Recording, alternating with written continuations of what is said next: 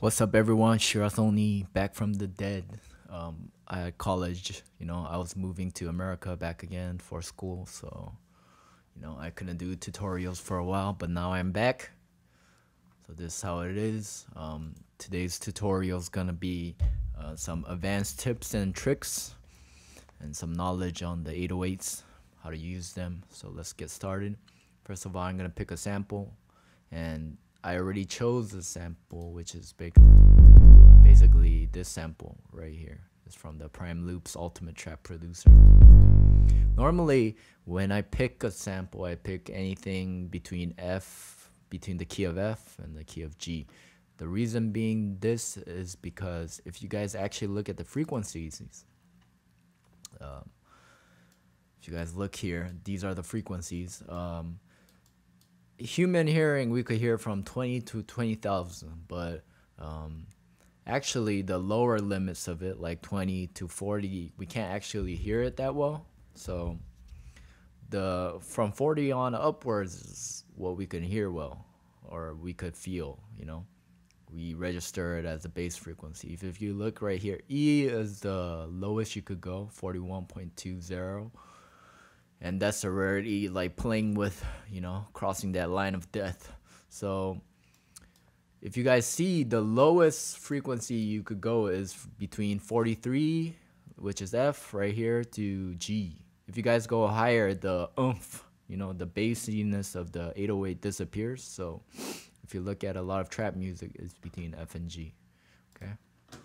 So I picked that. I renamed it, I assigned it to a track, and the first thing we're gonna do is tune it. Tune. So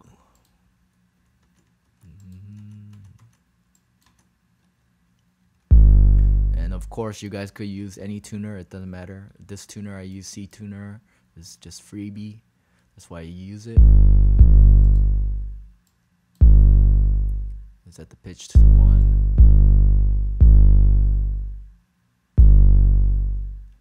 Till it falls right on the 0 cent.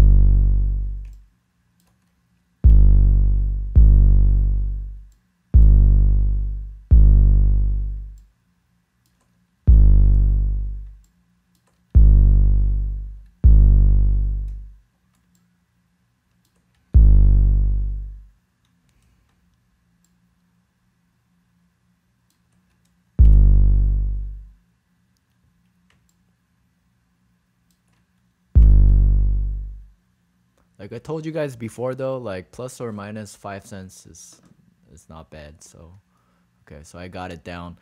What another thing we're gonna do right here is we're gonna go into the channel settings, I guess the sample settings, and then we're gonna set this polyphony thing to 1, and the reason being is so that only one note could play at a time. You don't want chords ringing out on your bass like this.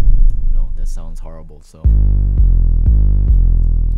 then we're gonna turn this portamento thing on, which lets us slide from one note to the other.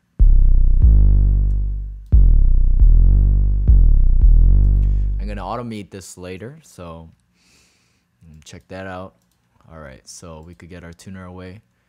Let's put down a basic pattern, put up the tempo a little bit. Alright.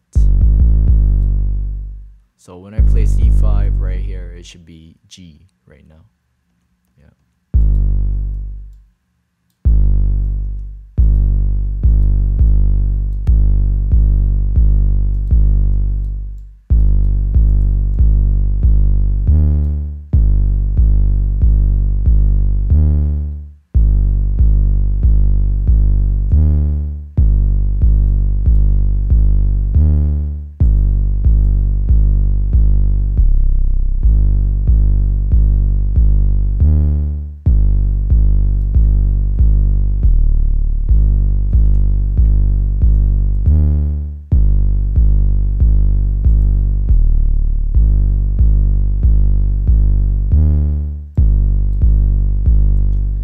I'm gonna make it really short, make it have fast attack.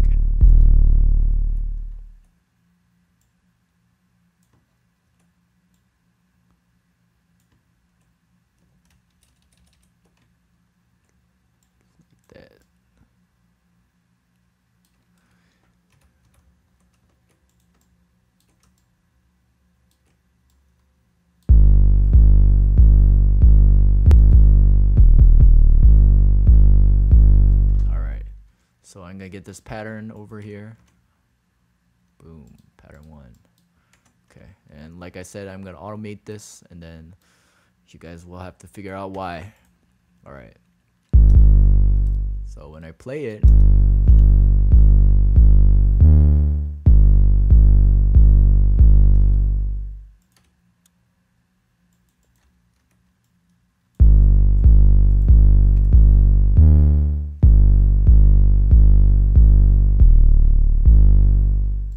did you guys hear that?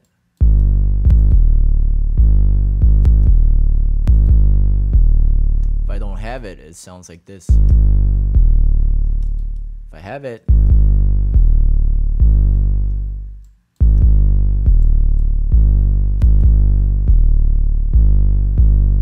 it takes a longer time to slide down. Boom. Like,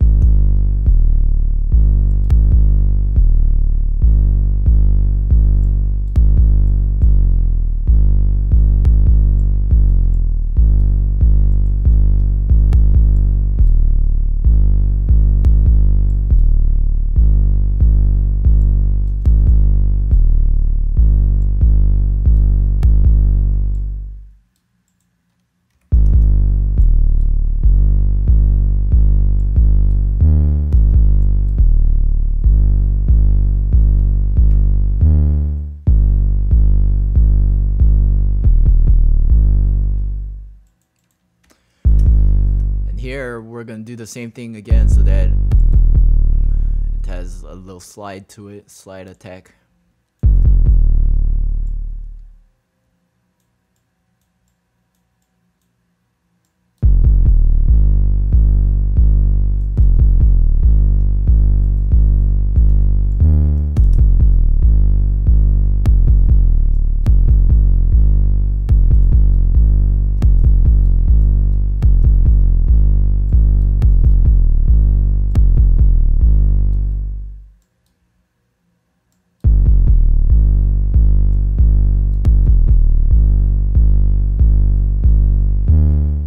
Of course, we have to EQ this, so boom.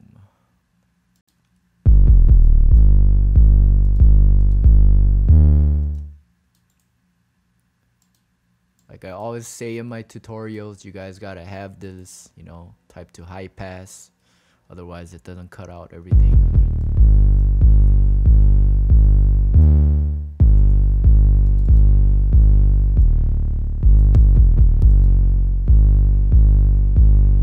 Just have it to B instead because the lower G is too low.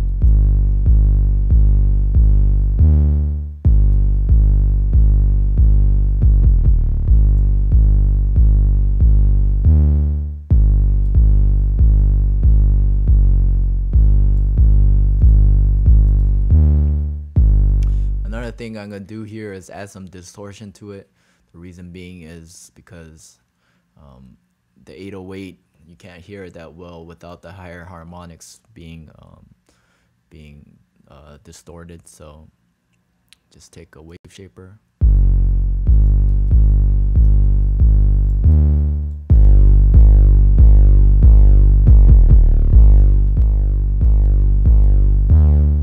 Wave shaper, like I told you guys before, is a form of distortion. It's a form of synthesizer too. It's like a form of synthesizer, distortion. Okay, just mess around with it. Okay. All right, so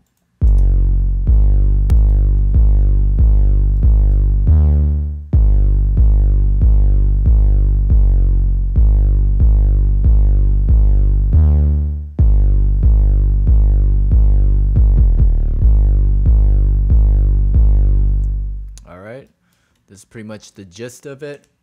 Hope you guys got this. See you guys next time. Peace.